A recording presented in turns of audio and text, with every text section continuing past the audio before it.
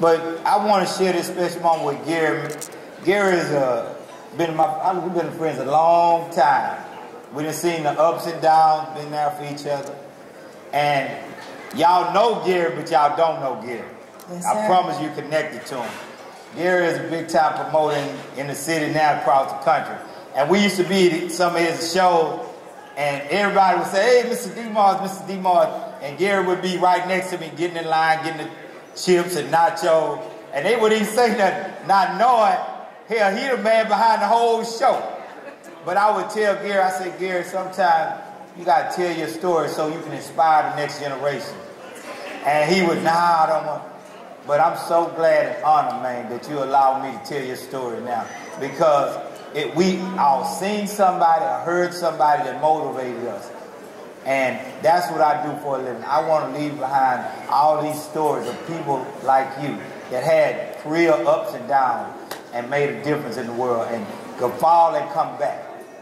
And so, man, I know you're doing some amazing things. You want to share some with the people? Thank you, D-Mars. Mr. Keith Davis, appreciate you. Honored tonight to be here. To God be the glory for all that you're doing and for all the amazing people that are here tonight. I want to thank my beautiful wife sitting over there. She's the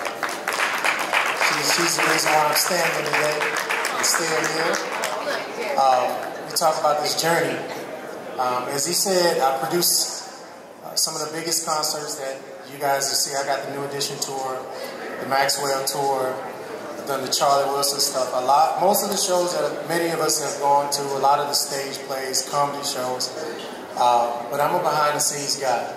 I'm sitting in a ball cap with a little backpack on or something, and I'm in and out, But D-Mars wanted me to share a little bit about just, the journey.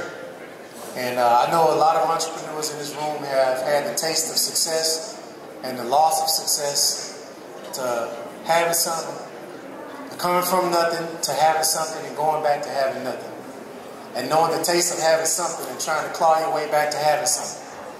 So, as a person who has tasted the success of being a millionaire twice, third time, and from million to zero to million, a couple million to zero, to now to negative. My wife say negative. Yes, she was with me in the negative. But now we'll probably do $110 million in revenue this year, and we're building a $135 million studio soundstage in Atlanta. We'll be making major motion pictures. And, I'm just saying, man, that anybody in here that's trying to get to that next level, don't let falling, don't let losing deter you from getting back to what you had.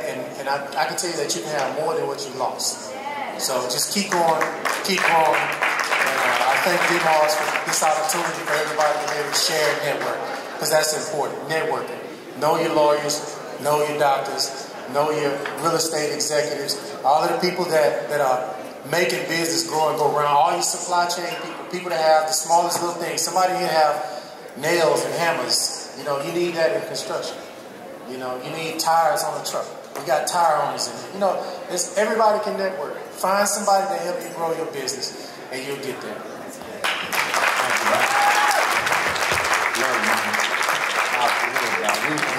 Resilient. Now, we came a long way, man.